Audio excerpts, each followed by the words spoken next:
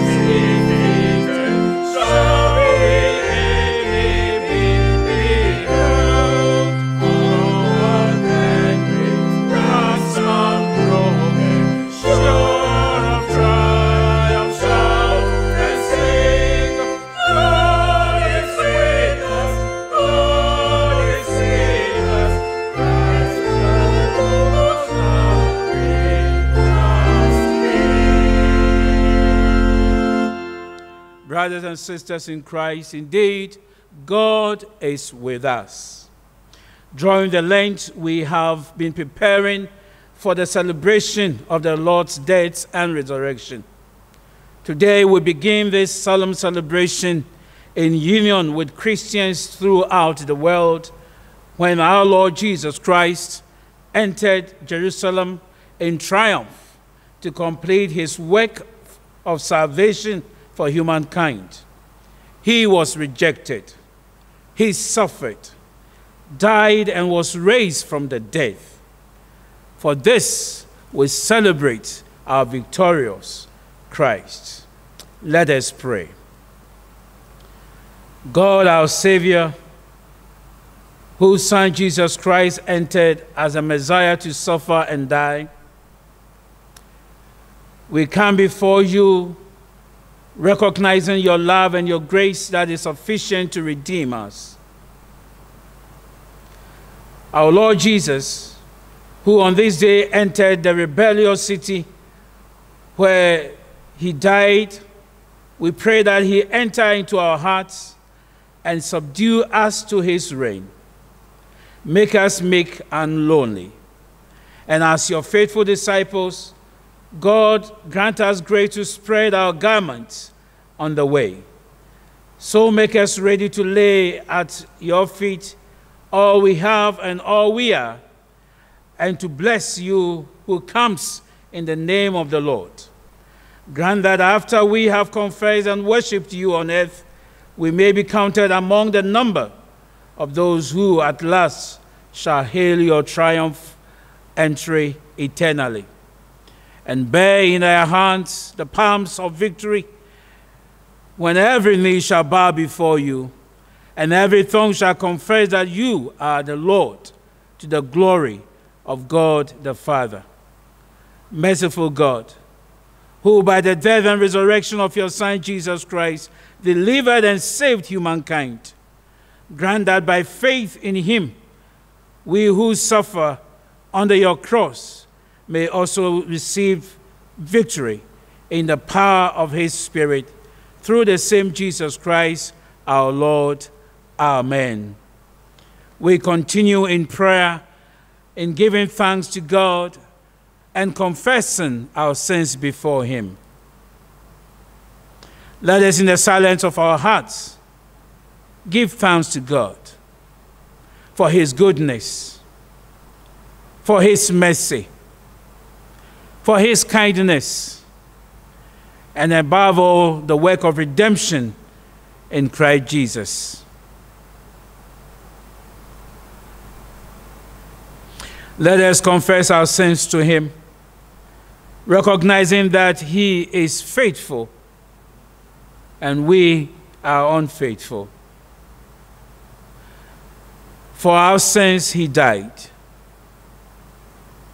For our iniquities he suffered. We continue to crucify him daily in our lives. Let us pray for forgiveness and ask his mercy.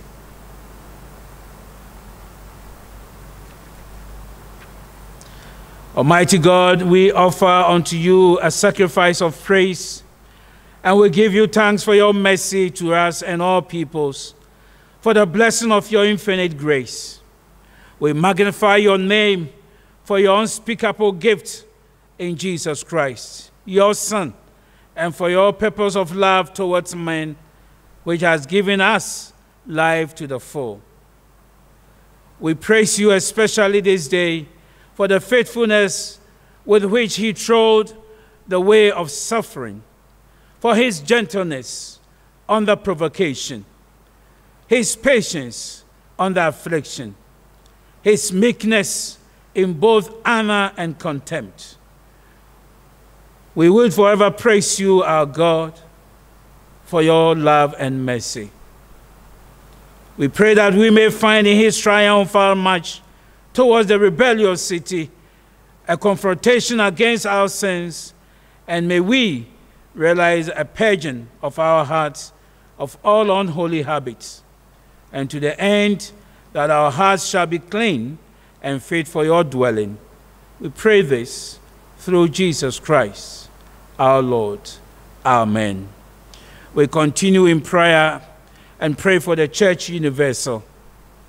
Let us pray that God in his mercy will strengthen the church in her witness, especially on this day and on this season, as we celebrate our Lord Jesus' entry to Jerusalem, his suffering, his death, and resurrection. Let us pray that the Holy Spirit will fall on the church, and in witnessing to this, the world will know and come to believe in God's love. Let's continue in prayer and pray for our own church, the Methodist Church Ghana. As a church in Ghana witnessing to God's saving grace, let us pray that God in his power will strengthen us to do so.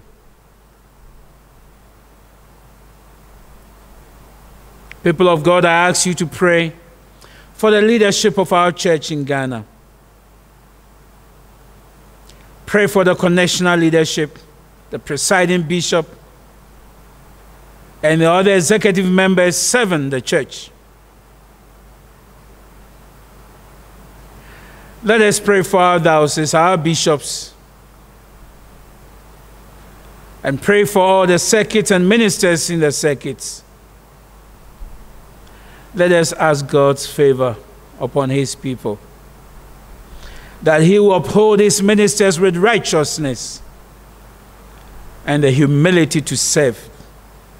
Father, we pray that in your mercy you uphold your church in the power of the Holy Spirit to witness to the world your redemptive act in Jesus Christ our Lord. Grant that the leadership of the church in following Jesus will live in humility and to serve the world. We ask that your mercy will be upon all our ministers. Uphold them in your righteousness Endow them with the grace of holiness, that in holiness they will serve you and serve the people of God to the praise and the glory of your name. Grant your church the boldness to declare your word in time like this, standing for the truth and the faithfulness of the gospel. Amen. Let us at this time, on this very occasion, pray for children of the world, remembering that for them Christ came to redeem. As Jesus says, for theirs is the kingdom of heaven. We pray that children of the world will be at peace. Children of the world will come to know the joy of the Lord in their lives. Let us humbly pray for children who are suffering in diverse ways. Let us ask God to defend and to keep them. And finally, I invite you to submit your prayers and your petitions to God. Jesus came to save the world. He loves us. He cares for us. Trust in Him and pour out your heart to Him.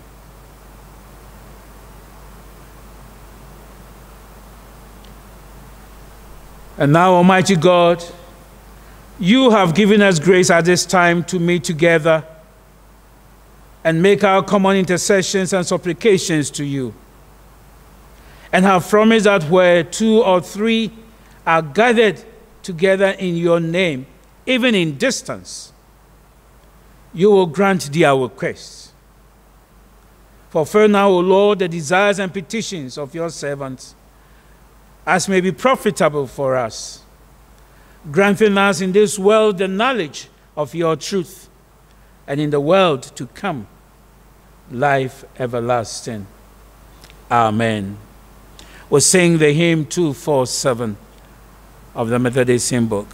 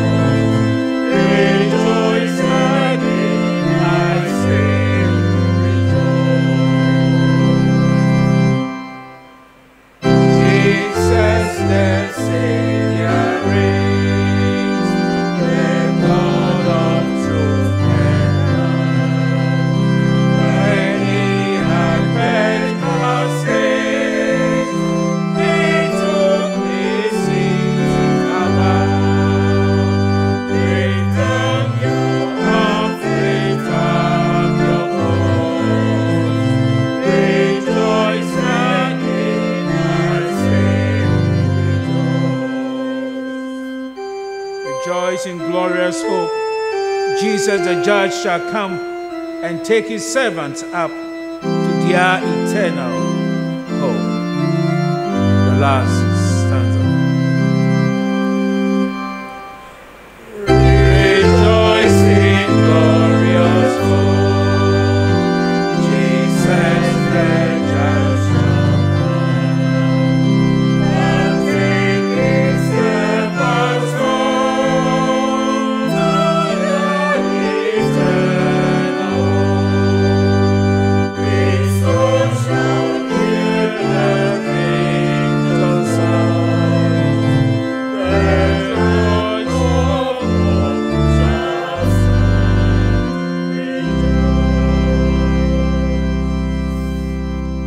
Our first scripture reading is from Isaiah chapter 50, verse 4 through to 9. Isaiah 50, 4 through to 9. Let's hear the word of God. The Lord has given me the tongue of those who are taught, that I may know how to sustain with a word him who is weary. Morning by morning he awakens. He awakens my ear to hear as those who are taught. The Lord God has opened my ear, and I was not rebellious. I turned not my back. I gave my back to those who strike, and my cheeks to those who pulled out the beard. I hid not my face from disgrace and spitting. But the Lord God helps me. Therefore I have not been disgraced. Therefore I have not set my face. Therefore I have set my face like a flint, and I know that I shall not be put to shame. He who vindicates me is near. Who will contend with me? Let's stand up together. Who is my adversary? Let him come near to me. Behold, the Lord God helps me. Who will declare me guilty? Behold, of all of them will wear out like a garment. The month will eat them up. The word of God. Our second reading is from the Gospel of Matthew, chapter 21. We read verse 1 through to 11. Matthew 21, verse 1 through to 11.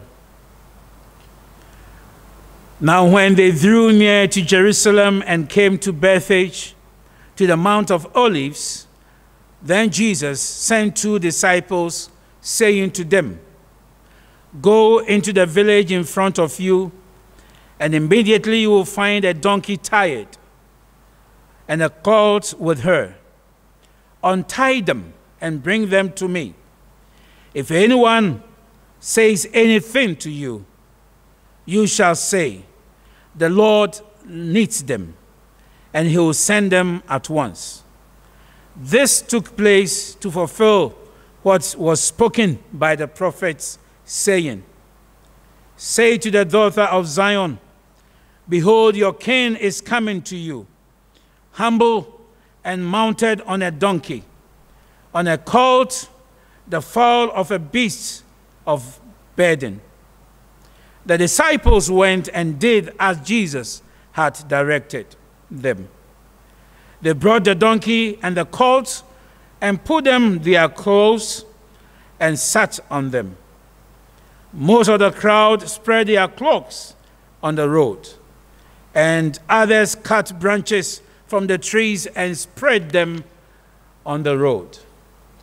The crowds that went before him and that followed him were shouting, Hosanna to the Son of David.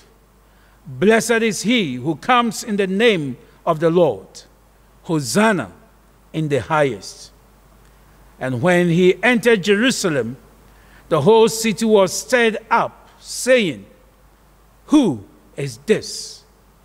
And the crowd said, This is the prophet Jesus from Nazareth of Galilee. This is the gospel of our Lord Jesus Christ. Amen.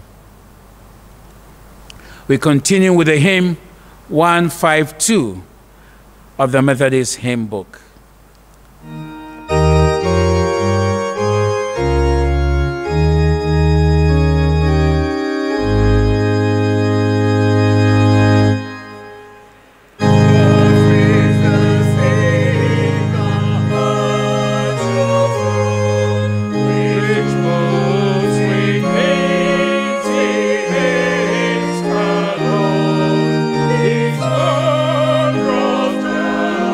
Praise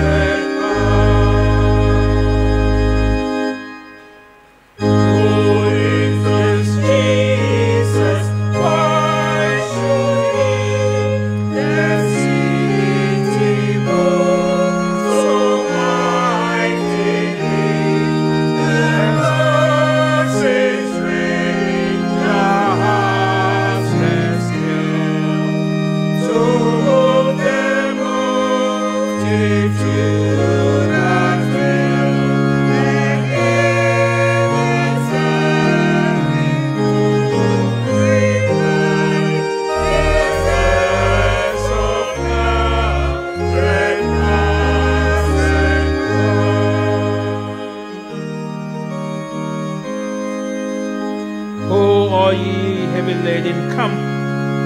Here is pardon, comfort, rest, and hope.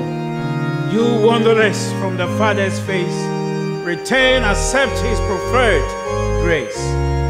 Jesus of Nazareth passeth by.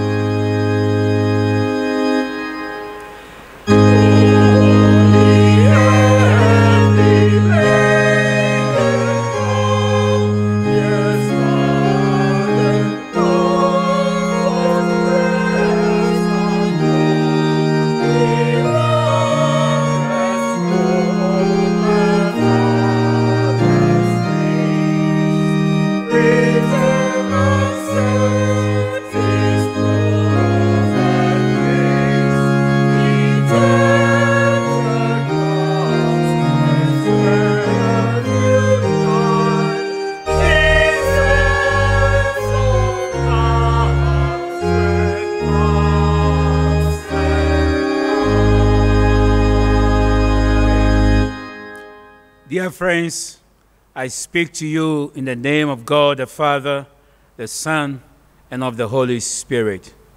Amen. Let me start by asking you a simple question. Can you imagine? Can you imagine? In our present COVID-19 lockdown, if it is announced that Jesus is in your neighborhood and on his way to one of the main cathedrals in Accra or a cathedral close to you, how would people, especially Ghanaians, react? How would you react? Just imagine the situation. Today we celebrate this special Christian festival, the Palm Sunday of Jesus' triumphal entry to Jerusalem, in a way that majority of us in our generation had never done before. Globally, many countries are locked down because of COVID-19, and there are no physical community church services to mark the day. Christians in Ghana are experiencing the same, and I believe you miss the celebration as we come together to celebrate Jesus. Unfortunately, within the same time, we are also experiencing strange theological interpretations and meanings to the pandemic. I ask you to be watchful of the rise of false teachings and biblical interpretations which are not consistent with our understanding of God's nature, of love and his self-revelation to us in the scriptures. I implore you, just be watchful. Keep the faith, for the God we know have come to us in Christ still comes to us. He is the same yesterday, today, and he will be the same forever.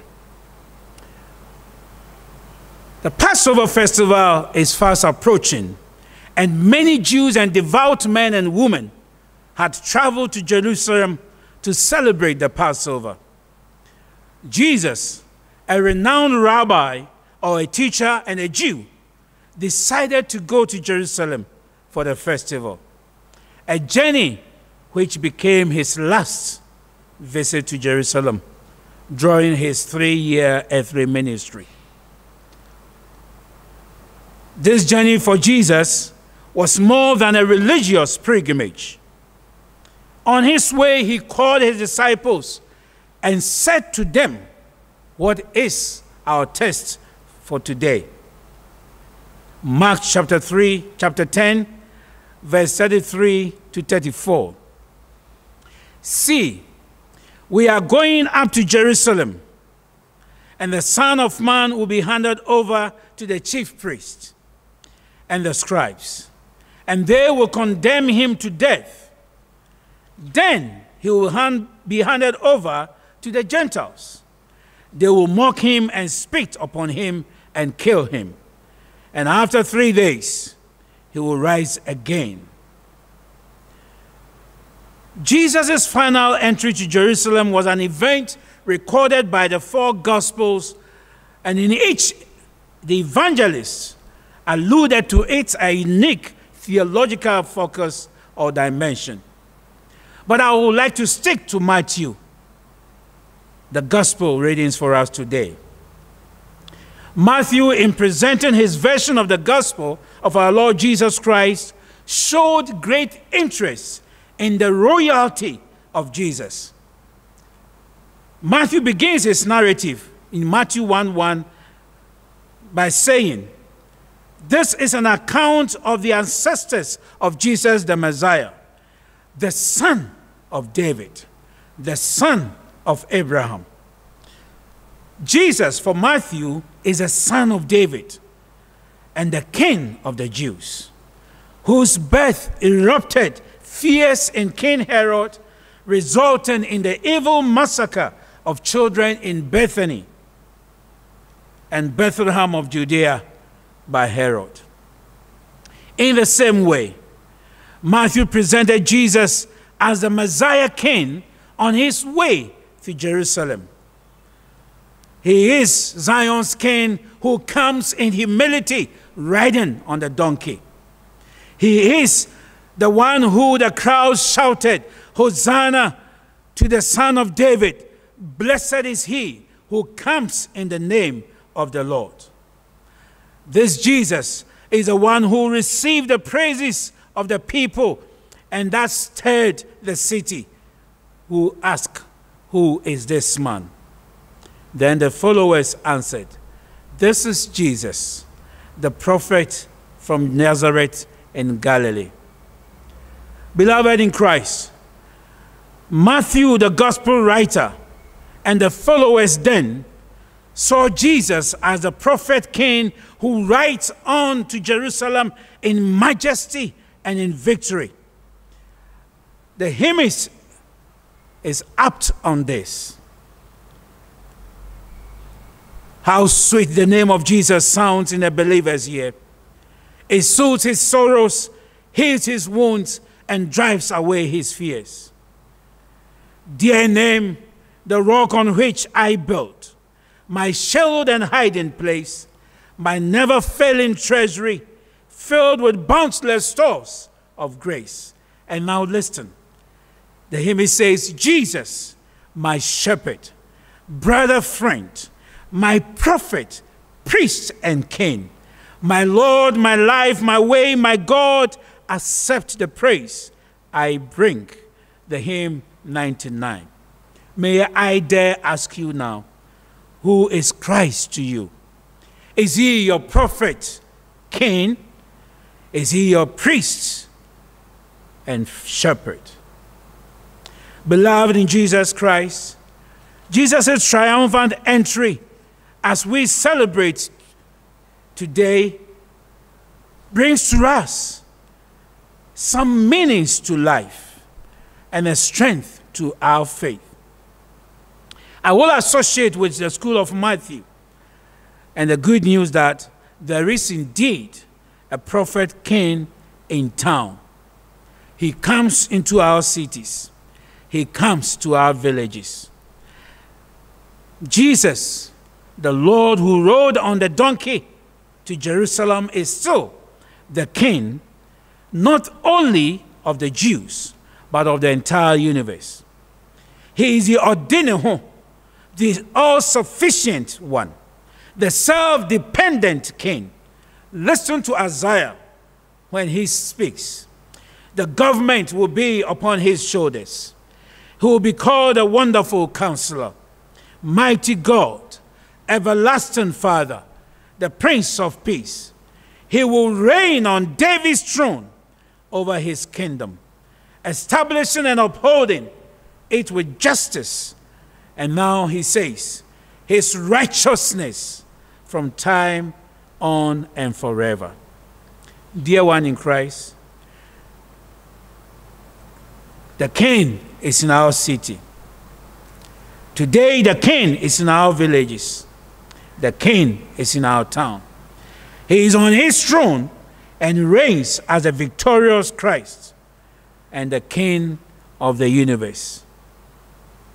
Indeed, blessings abound wherever he reigns. Prisoners lives to loose his chains. The weary will always find rest, and all the sons of want are blessed. Where he, the King, displays his healing powers, death and curse are no more. In him, the tribes of Adam boast. Blessings then abound for their father's loss. There is no doubt that our generation is experiencing one of the difficult times in history. And I believe COVID-19 will go down in history. We are experiencing fear and deaths. We are seeing leaders and royals, the rich and the poor, giving up. We have heard suicides, even by political figures. We have heard of great nations and countries of our times suffering the most. But I have a good news for you. The royal priest and prophet King is in town. He is entering our cities and villages. Today, as we celebrate Jesus' entry to Jerusalem, may I say to you, he is in your neighborhood. I am talking about the victorious Christ, the King of the universe. He comes as a victor and conqueror of death. Now listen to those who mock him, to those who spit on him, to those who killed him. And after 3 days, he told them he will rise again. He comes as our Hosanna, the one who saves us now. Jesus is the King priest. Jesus is the prophet King. Do you believe this? Let him be your Lord. Let him be your Savior. Let me also share with you an exposition on Philippians 2:5-11 and Isaiah 54:9, readings selected for the day. For the two, the basic import is that there is always a glorious ending when we live in obedience to God's will and plan for our lives. Such is a light that the Old Testament reading, Isaiah 50, and Epistle, Philippians 2, sheds on our conversation. Jesus, in going to Jerusalem, had the self-understanding that the Messiah was to suffer. The Messiah was to die for human sin. The Messiah will be glorified after his suffering. His suffering and death ahead of him in Jerusalem defines his messianic mission. It was a must suffer and a must fulfilled mission. Nothing could stop him from the hour of his destiny, the cross and the resurrection. To this, Isaiah puts it rightly. He describes the Messiah's humiliation and suffering by saying, I offered my back to those who beat me, my cheek to those who pulled out my beard. I did not hide my face from mocking and spitting. Isaiah 50, verse 6. Beloved, Jesus went through this humiliation even though he's God. And Philippians 2 has this to say about him. Let us have this attitude of Jesus with us, who being in the very nature of God, made himself nothing, taking the very nature of a servant, being made in human likeness, he humbled himself and became obedient to death, even death on the cross.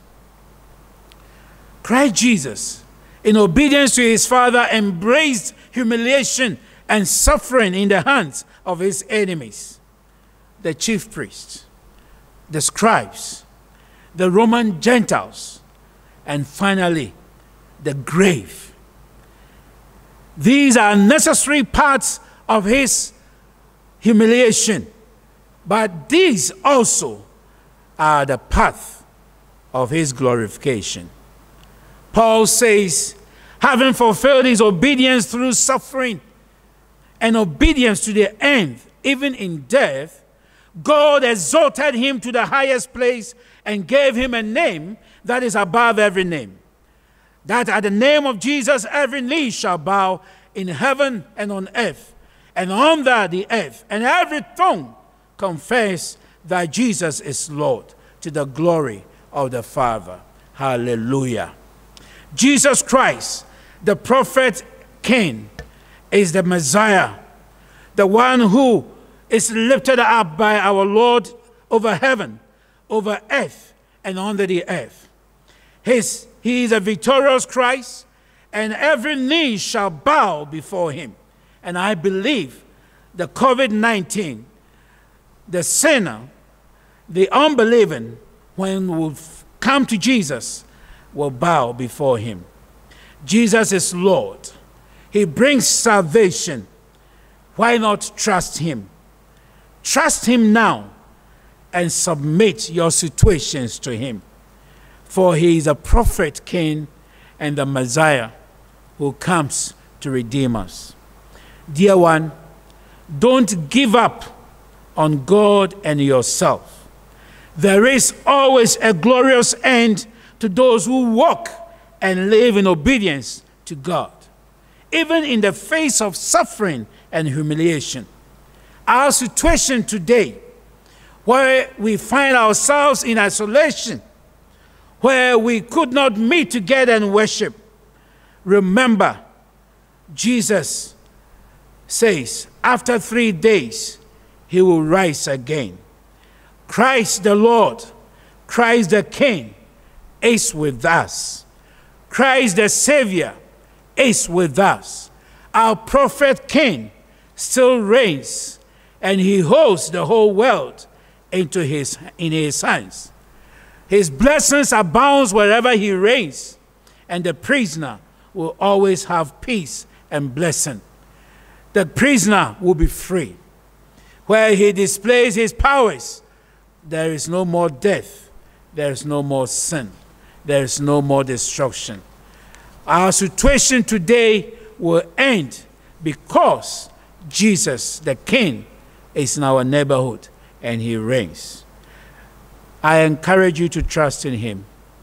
As you sing Hosanna to him, give yourself to Jesus, for the Lord is here with us. Amen. We end as we sing the hymn 837. The hymn 837. 837.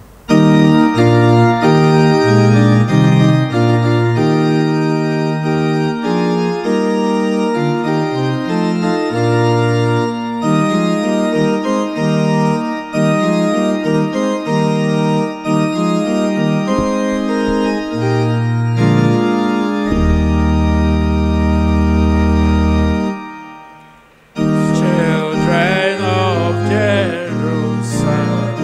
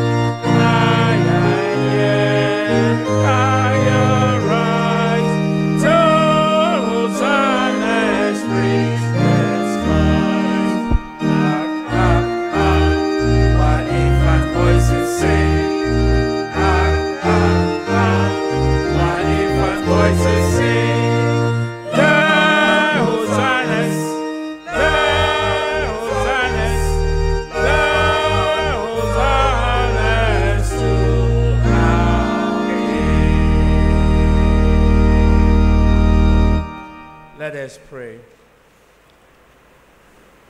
God, our Savior, whose Son, Jesus Christ, entered Jerusalem as a Messiah to suffer and die, even as we raise our palms before you as a sign of victory, grant that we may carry on in our hearts, ever hail him as King, and follow him in the way that leads to eternal life. Grant that with all the faithful ones, may we enter into the new Jerusalem in triumph through Jesus Christ our Lord, who lives and reigns with you in the unity of the Holy Spirit, one God, now and forevermore. Amen. Now, beloved in Christ, may the God of peace be with you. May the God who came to redeem and to restore us, the King, prophet, priest, be with you. Even at this moment in our isolation, may his presence in the power of the Holy Spirit comfort and strengthen us. And may he give us the grace to keep the faith and rejoice in his salvation, now and forevermore. Amen.